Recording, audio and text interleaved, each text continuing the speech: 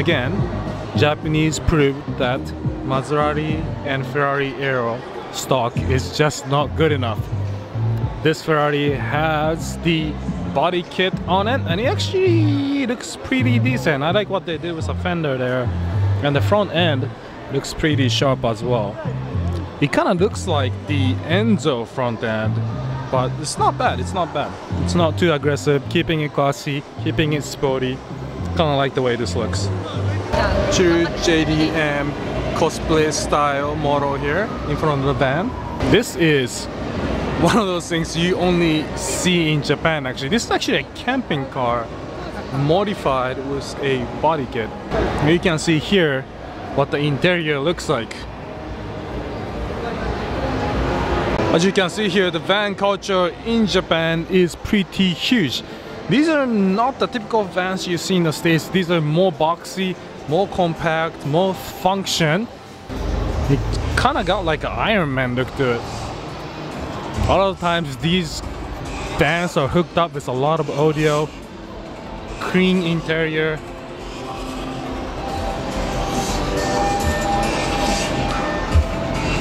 So of course this one's got bags, and what's interesting here, oh my god, it's got racing seats mounted on a metal frame.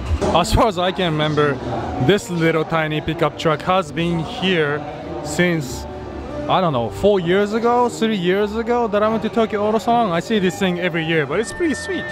You can see that this is way smaller than anything you can find in the States. These are called the K trucks. Usually you got small 4-cylinder engines inside, and it's basically like your Tacomas and mid-sized trucks, but even smaller than that. Alright, I'm here at the Autobax booth. Autobax, for those of you who don't know, is actually like a AutoZone or Advanced Auto here in Japan. It's got an interesting wing construction. The wing is actually held all the way to the back of the car. It's not even attached to the body until it goes down to the diffuser.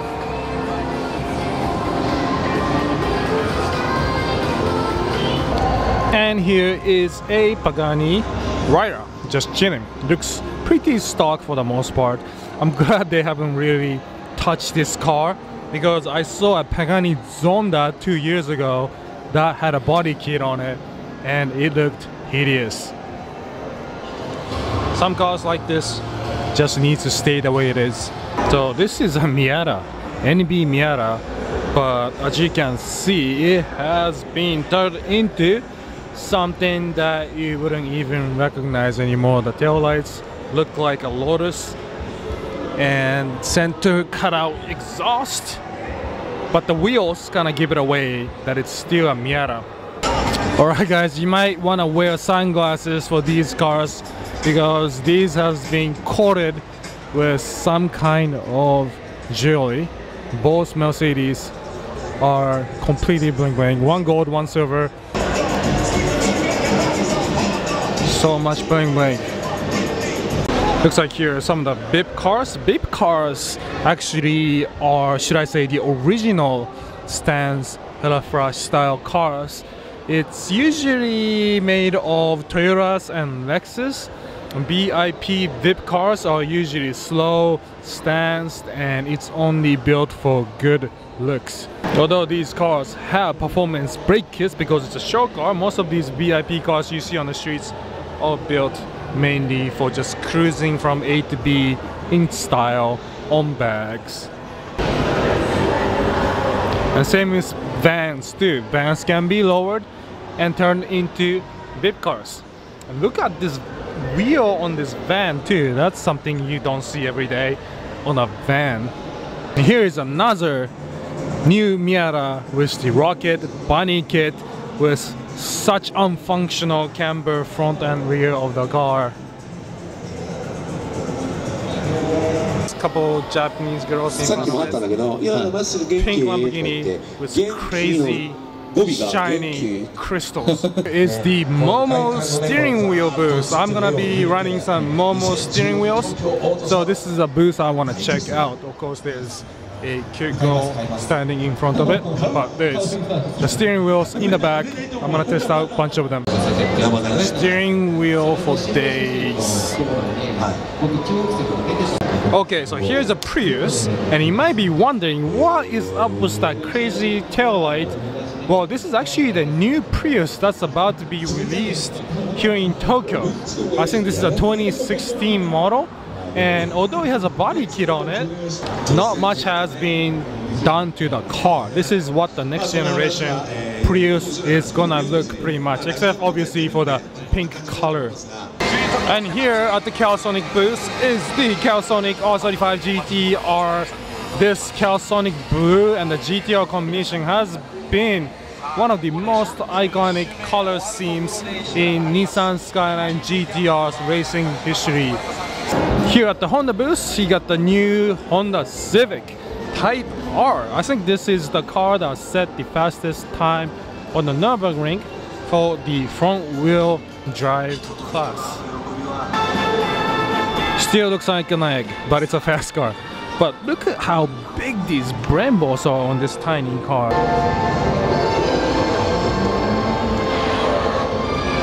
I'm sure some of these aero, or most of the aero here is functional from factory, but to me it looks a little too much. And of course you got the brand new Acura NSX, or should I say Honda NSX here in Japan race car. Again, Autobacks is one of the big sponsors for this racing.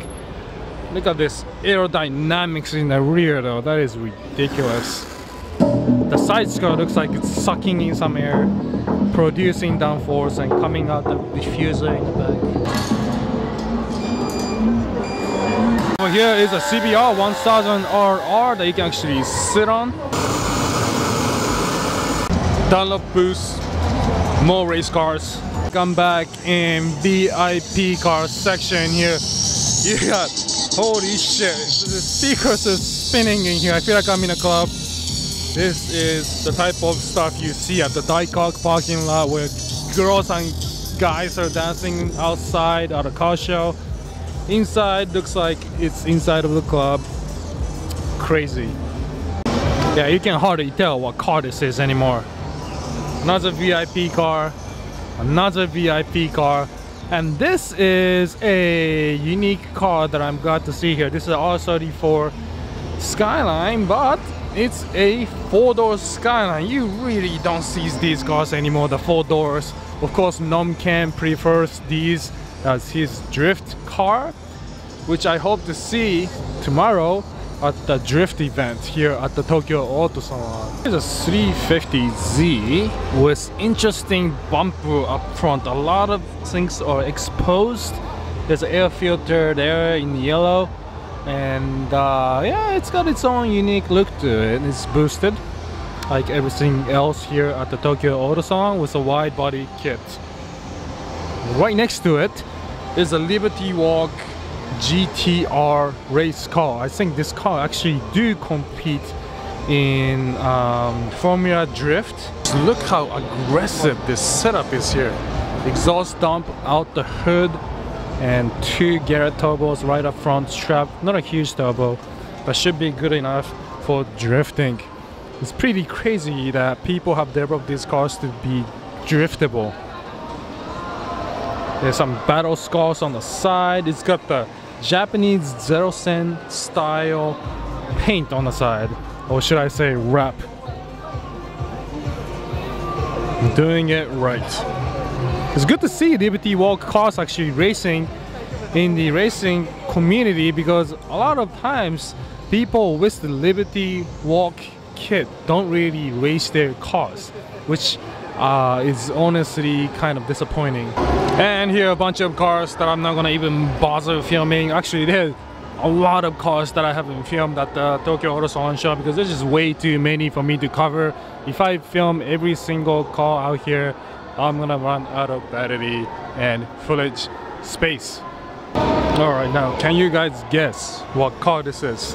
This is an FD RX-7.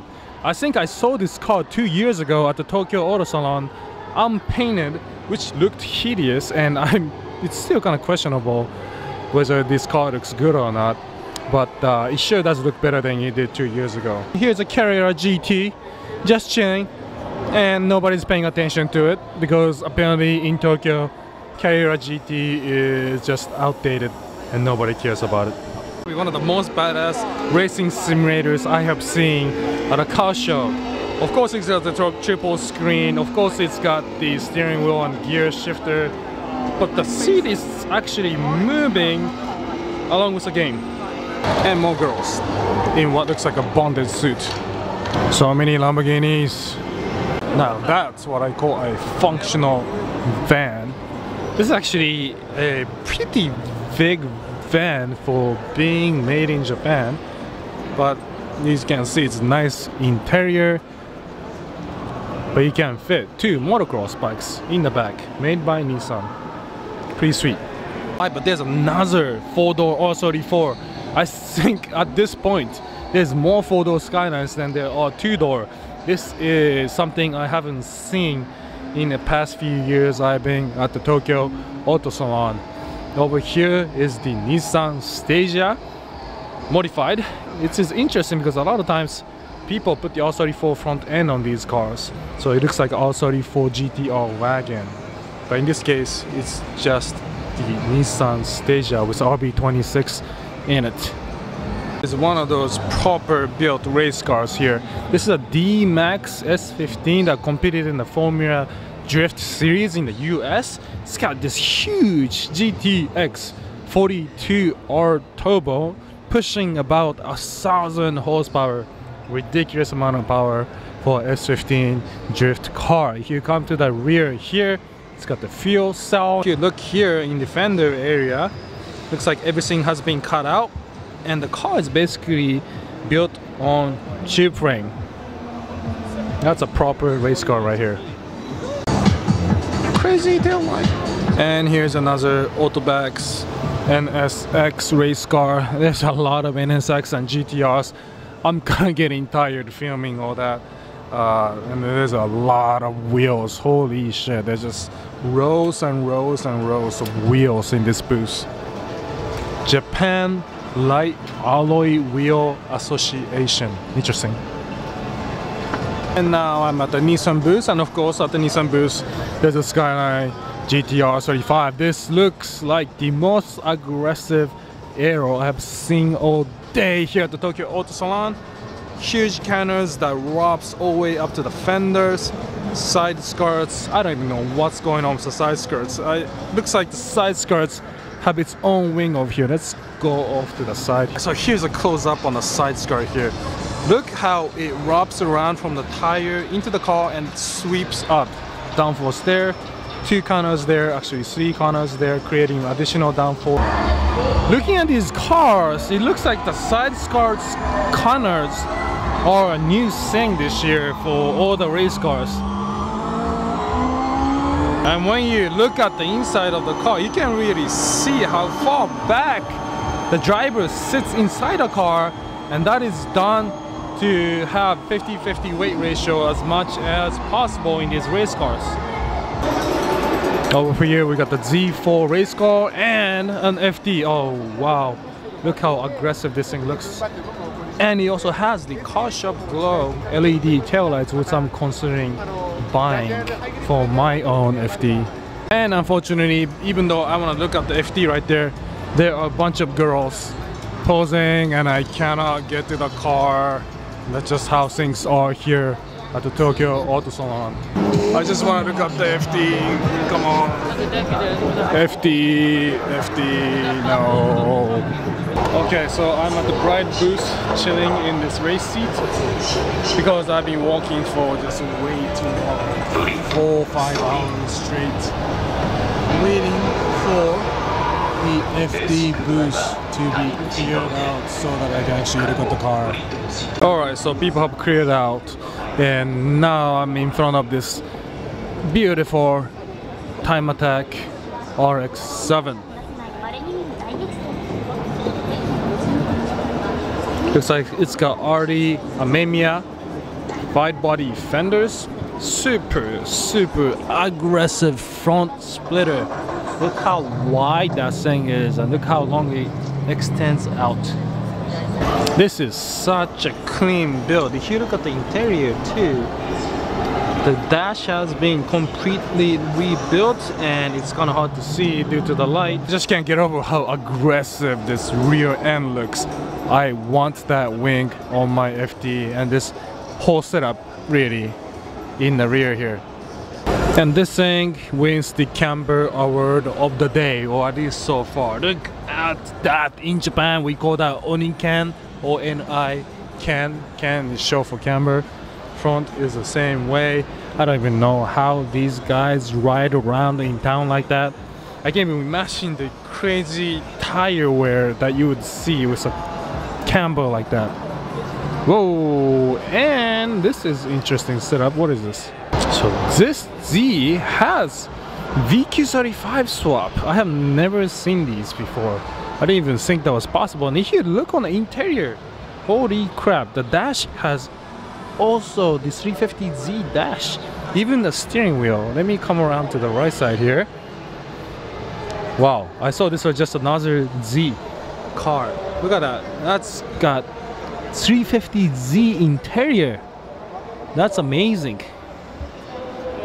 Here is probably one of the cleanest Z's you'll ever see.